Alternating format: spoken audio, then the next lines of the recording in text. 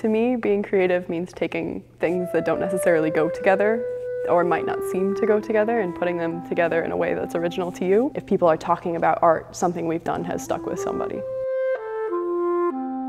Education is part of music for me. If I'm doing something musical, I always intend to educate someone in some way, exposing them to a new kind of music or playing a different kind of instrument or doing something that educates somebody.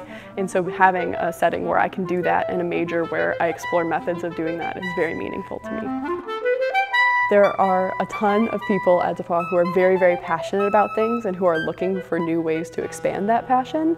And I feel that the Creative School and the whole Institute of DePauw does a great job of making sure those people can express those passions and meet each other, and then doing something about it is up to the students. And it happens very frequently, and I look forward to always seeing what people are passionate about and how they present that.